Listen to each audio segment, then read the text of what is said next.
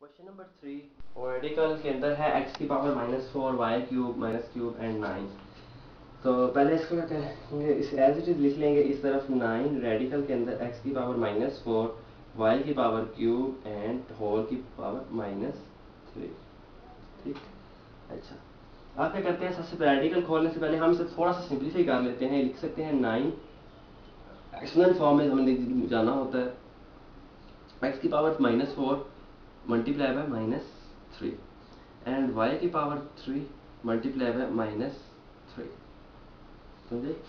इधर इस सीन में क्या है, पावर अंदर मल्टीप्लाई हो रही है। आप प्लस माइनस बात करिएगा तो जीरो बन जाएगा और सवाल हल करने में आपको प्रॉब्लम होगी, आगे समझ नहीं आएगी कि क्या किया है। इस सीन में पावरें मल्टीप्लाई करते हैं और जब पावरें ऐड कब होती हैं, जब बेस सेम हो।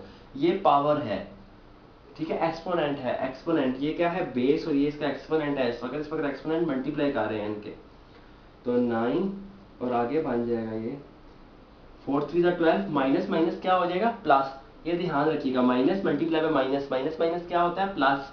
तो x की पावर क्या बन जाएगी 12 और इधर क्या है -3 और इधर क्या है +3। तो माइनस प्लस क्या होता है माइनस, और -9 बन जाएगा। ठीक, अच्छा अब क्या करेंगे, इसका एक्सपोनेंट खोलेंगे, सॉरी इससे रेडिकल खोलेंगे, एक्सपोनेंट फॉर्म में जाएंगे। तो क्या आ जाएगा, x की पावर 12 y की पावर -9 और एक्सपोनेंट खोल के क्या आ जाता है 1/9। अब क्या होगा, 1/9 अंदर दोनों से मल्टीप्लाई हो जाएगा, 12 से भी और -9 से भी।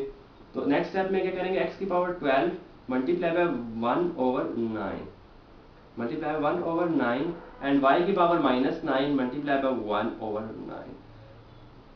3 3 9 एंड 3 4 12। इसे मजीद सॉल्व नहीं किया जा सकता, तो ये सिंप्लीफाई हो चुका है। क्या आ गया, x की पावर 4/3। अब ये 9 से 9 काट गया तो y की पावर क्या आ गई -1।